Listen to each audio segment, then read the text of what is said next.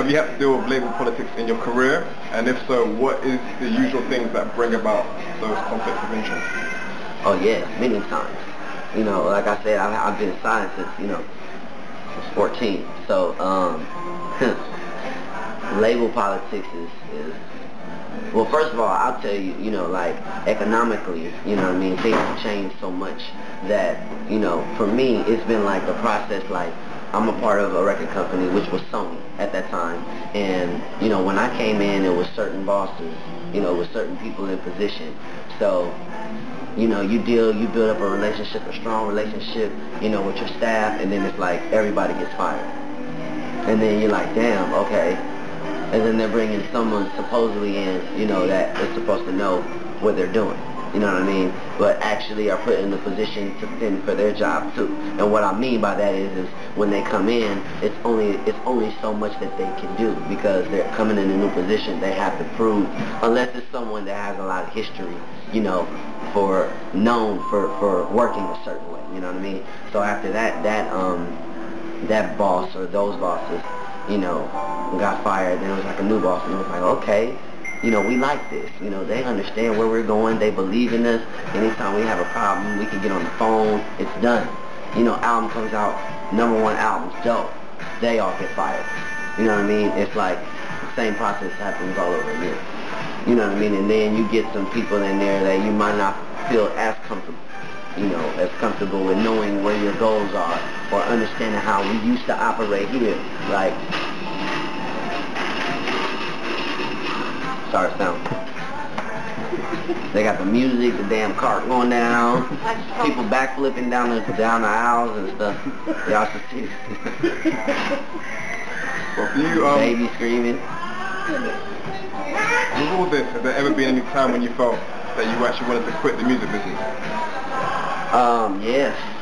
I feel like quitting all the time, But I would imagine that's anything that's in anything that you really want to become great in, you know what I mean? Like, it's a lot of competition out here, and it's a lot of, other record companies that are competing, But I think it's a question you ask when you love something, you know what I mean? Like, and I really love this. I truly love this, and I'm not meaning the politics side of it, or I'm not meaning,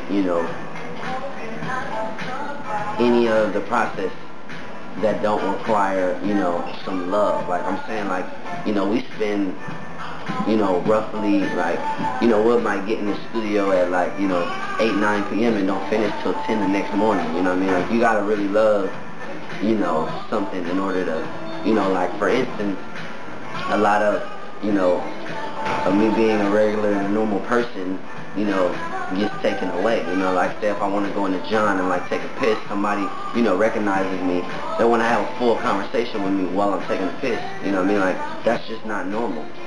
Like, sometimes people feel like they know you, so they feel like they can approach you a certain way. They feel like they can.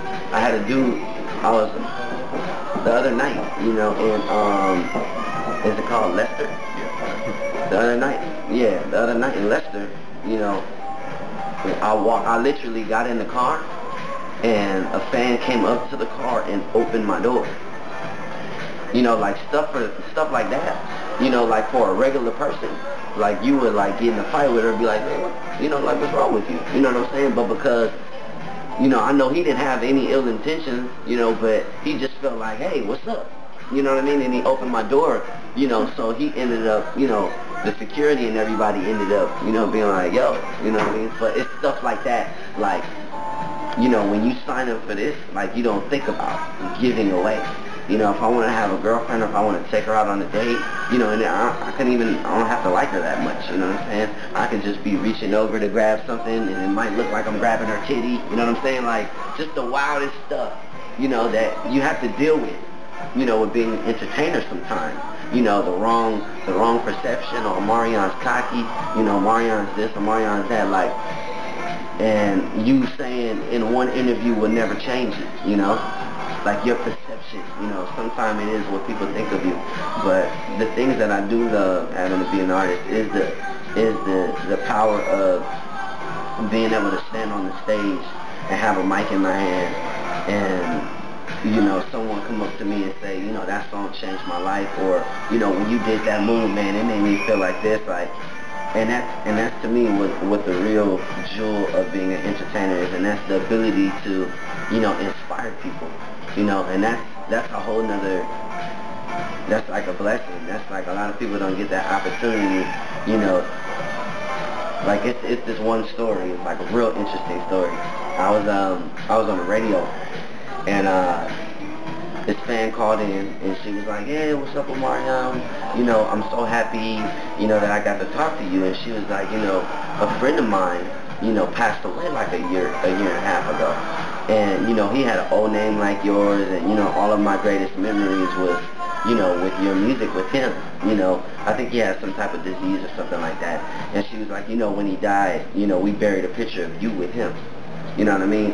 And like, I didn't really know how to take that, you know what I mean? And by this time, you know, she's crying, and she's like, I just want to thank you, you know, for, you know, creating the best memories with my friend, you know, and I feel like, you know, he's better now, you know.